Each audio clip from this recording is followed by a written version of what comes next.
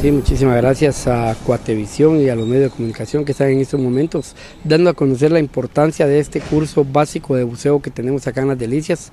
Nosotros como bomberos también estamos tratando de manera que los niños y los jóvenes aprendan a lo que es el equipo de buceo, a que ellos también experimenten lo que es el buceo y que aprendan, porque van a ser nuestros buzos del futuro para acá nuestra estación. Asimismo tenemos bomberos de otras estaciones como lo que es el Nuevo Progreso y Pajapita, donde estamos instruyéndolos a ellos sobre el curso de buceo. ¿Cuánto dura esto de curso? Aproximadamente dura 2 meses el curso, donde después posteriormente nos estaremos yendo a las piscinas para hacer las prácticas necesarias.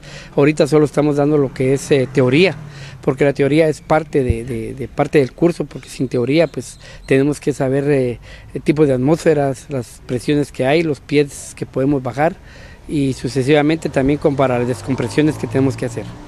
Sobre todo conocen sobre el equipo de buceo. Es algo muy importante, le estamos dando a conocer lo que es el equipo de buceo, no solo el equipo de buceo, sino los autocontenidos para el equipo de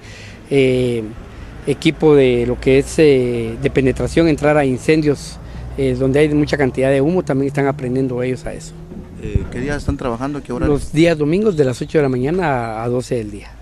¿Se invitó a otras estaciones? Hemos invitado a otras estaciones, tal vez no pudieron venir, pero si pueden venir más adelante, pues les hacemos el llamado que se aboquen acá a la estación para aprender. El equipo es para que lo usen, si no estamos nosotros, pero que lo puedan usar ellos también.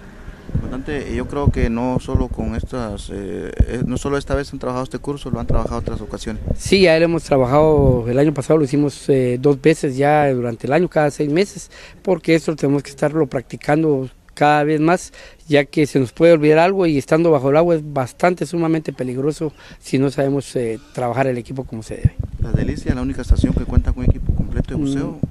Sí, nosotros como bomberos municipales de las Delicias somos los únicos que tenemos equipo de buceo a nivel nacional.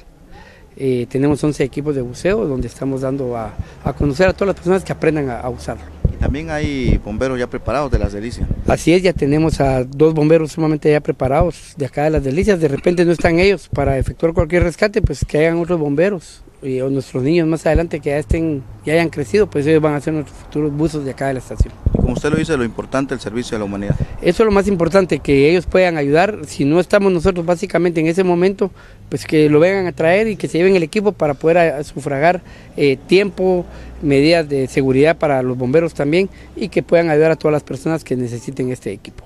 No sé si desea informar algo más ya para culminar esto. Bueno, únicamente queremos agradecer a los medios de comunicación que están acá presentes con nosotros, donde también a ellos los invitamos cuando quieran estar acá en el curso, pues que sean bienvenidos, que aprendamos a usarlo.